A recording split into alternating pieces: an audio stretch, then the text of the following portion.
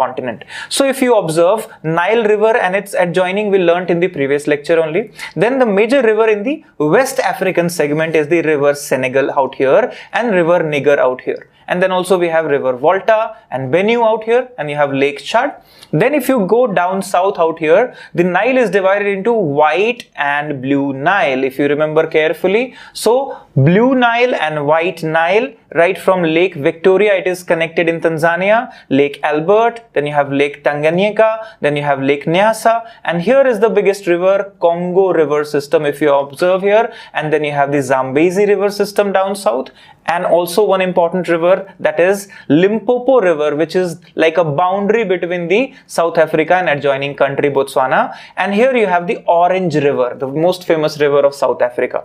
So these are the major river, and if you observe Atlantic Ocean here, then you have Indian Ocean here, Gulf of Aden, Arabian Sea here, Red Sea here.